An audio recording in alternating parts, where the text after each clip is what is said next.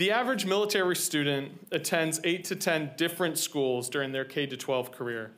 Their parents will often deploy to combat zones for months at a time, and many of these kids struggle as a result.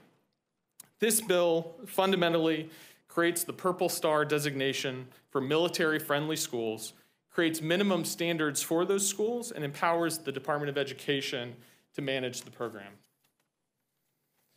This bill empowers families to choose smartly the local school that they may never have seen before that meets their family's unique needs.